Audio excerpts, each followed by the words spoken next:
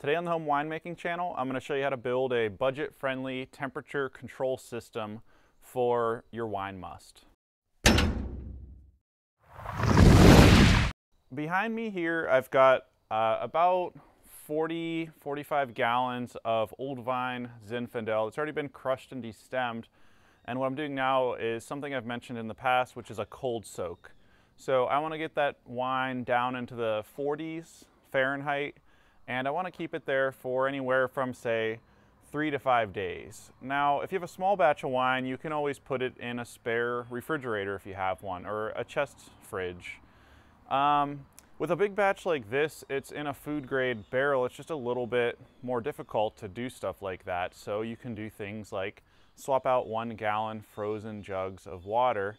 But again, it's a little bit of an annoyance. In this particular case, I was going to be out of town, so I didn't want to have to get a wine babysitter, so I had to come up with some other idea.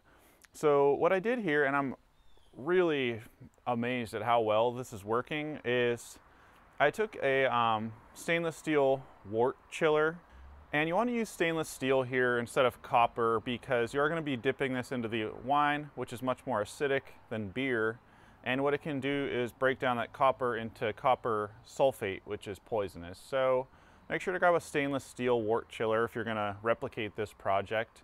I also got a little pump that I've used for transferring wine, and if I'm dealing with larger batches, it's basically the kind of pump that you would use in an RV water system.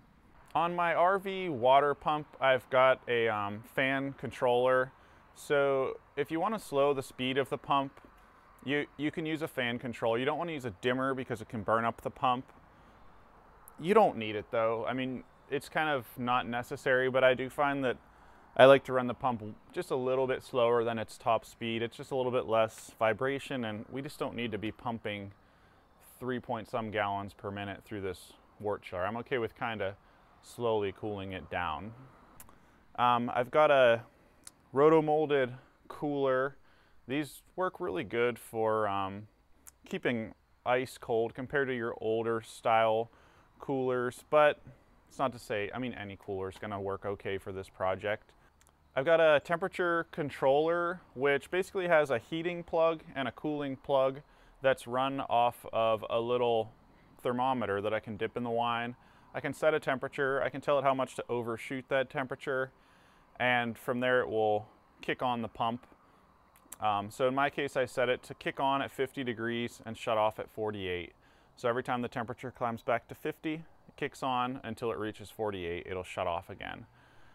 And what that's pumping is some ice water in this cooler. So I've got a couple of the big bags, like the 21 or 22 pound bags of ice. I filled this with about a third full of water before putting the ice in, and I also used some frozen 2-liter bottles to kind of pre-chill that water.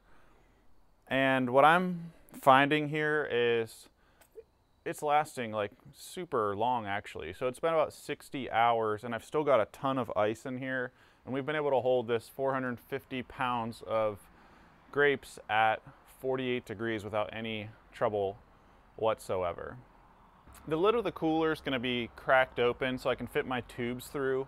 So to seal that, I just used a blanket. I also drilled a big hole through the cap of a mason jar and a series of smaller holes, and I stuck the inlet end of the tube in there so that it doesn't end up getting clogged with ice, which was a little bit of a concern that I had, but everything's been working out really good. What I'll do now to show you how this thing works, because right now it's sitting idle waiting for the temperature to climb enough to kick on, is I'll pull the thermocouple out of the wine and you'll see this little pump kick on and start circulating that cold water to chill the wine back down. See here, I've just got a sheet over the wine. This is just to keep the fruit flies out. I threw a blanket of CO2 on here, which is helpful, but you're probably going to be fine without it too. So we'll take it out.